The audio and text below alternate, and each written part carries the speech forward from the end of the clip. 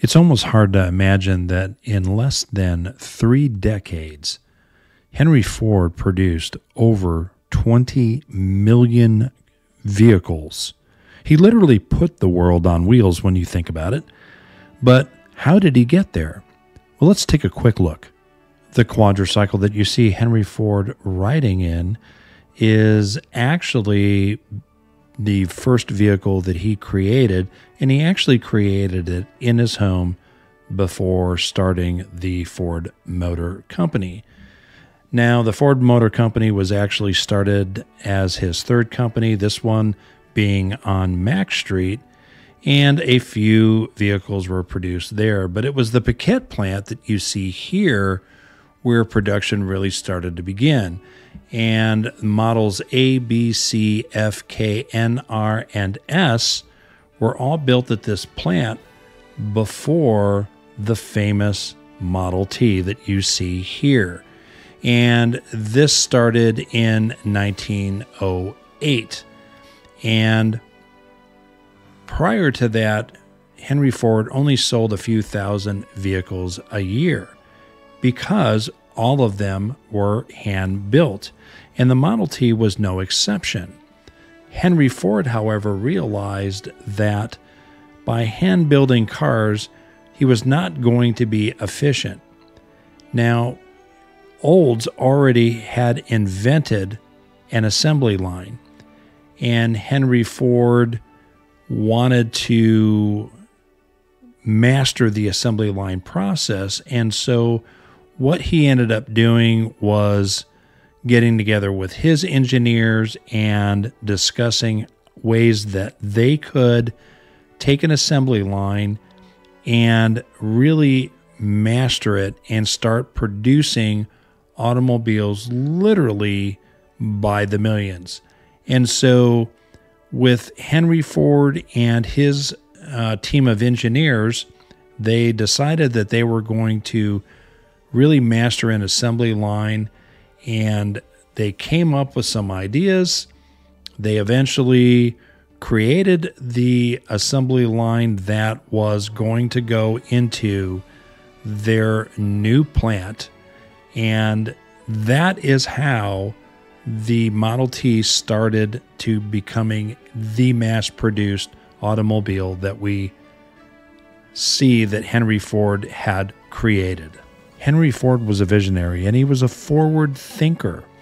And the reality is that even in 1908, during the early stages of the Model T, Ford was already looking forward to building a much bigger and larger facility so that the moving assembly line could be housed in, along with manufacturing even more of the parts rather than outsourcing all of those parts and creating its own foundry and everything else. And so the Highland Park Ford plant was going to be the big boy on the block, if you will.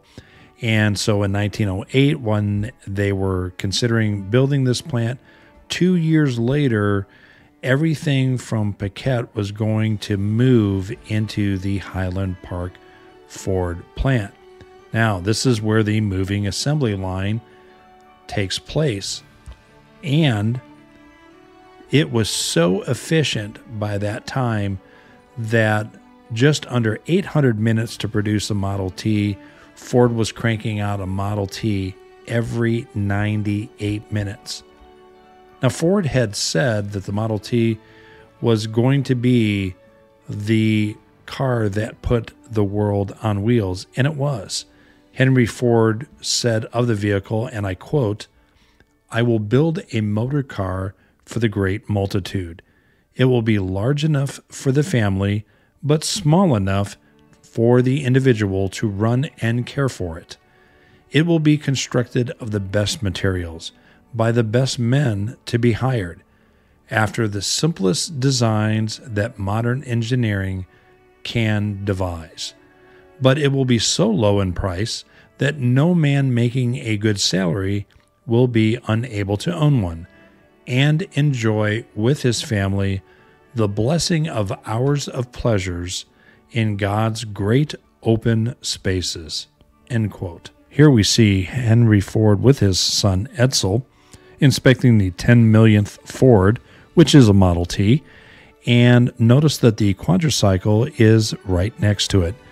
Now, Henry Ford is not foolish at all. He was an individual that knew how to motivate people through the power of the press.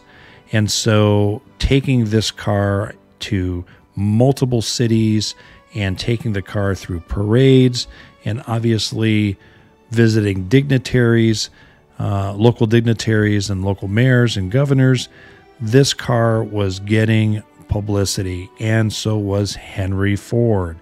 And he was truly putting the world on wheels at this juncture.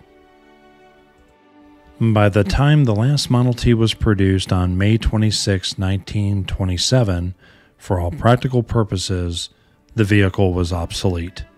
It was vastly surpassed by more powerful, more comfortable competitors and their vehicles. However, nothing has equaled its impact. The 1927 Ford Model T was the 15th millionth car that Ford produced. It traveled around and got that same type of parade and enthusiasm as Ford shut down his plant to secretly retool for a new upcoming vehicle. And that vehicle was going to be the Model A. Edsel Ford created an absolutely beautiful automobile in the Model A. While Henry Ford was in charge of engineering, his son Edsel was the designer of this beautiful car. And with Edsel being in charge of the Lincoln, a lot of people consider the Model A to be the baby Lincoln, if you will. Now, history records that on April 14th, 1931, Henry Ford, with his son Edsel at his side, drove off the assembly line in the 20 millionth Ford. Now, as the car was being produced, there were a lot of publicity around this automobile, and you'll see in the assembly line photos that there are a lot of sport coats, obviously suits, around the car. This was a huge deal. The car was specially painted with 20 millionth and the Ford logo not only on the sides, but also on the top. The reason being, Ford was big into aviation by then and wanted to be sure that the car was recognizable not only from the road, but from the air. After the car was completely assembled and all of the local photographs and videos that the Ford Motor Company had taken, the car eventually hit the road and was going to go on a nationwide tour.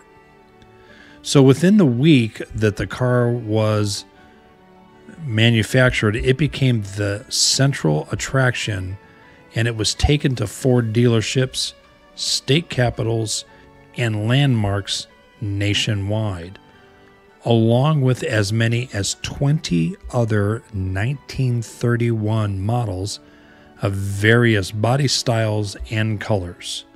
It was sort of a rolling new car show, if you will, that began on the east and ended way out west. At these individual stops, local dignitaries, celebrities, and dealers would hobnob the press, and tons of free publicity was acquired for Ford. Many of these states presented special 20 millionth license plate numbers for the car, and a special logbook was brought along for all to sign their names in the car toured across America. So how was Henry Ford able to produce over 20 million vehicles in less than 3 decades? Well, if you think about it, what he did was he mastered the assembly line and produced an affordable car so that he could put the world on wheels. And it's as simple as that. Hey, I hope you enjoyed this video. Remember to give us a like and subscribe, but more than anything else, be blessed.